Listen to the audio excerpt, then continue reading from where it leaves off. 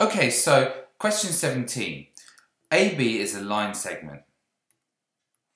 And A is the point 3, 6, 7, and the midpoint AB has coordinates -2, 2, 5.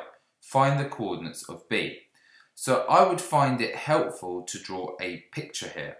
So you don't necessarily have to draw a three-dimensional thing, it's going to be hard to draw. But what you could draw is draw AB, like that. Okay? So that's A and that's B, right?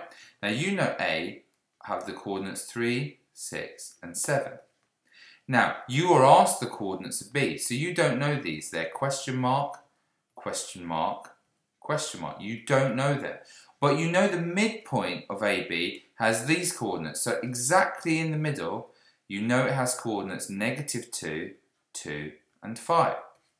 So the question is, it's quite a simple question when you think of it in this way. Let's just think, how did we get from the x coordinate, how did we get from 3 to -2? We subtracted 5.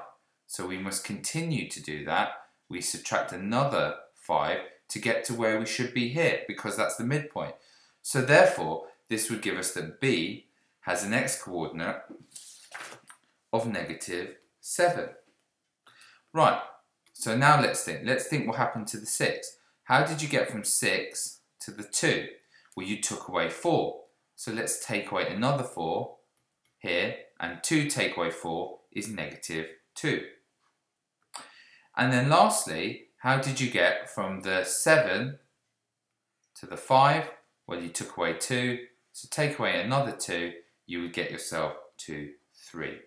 So the coordinates for B are -7, -2, and 3.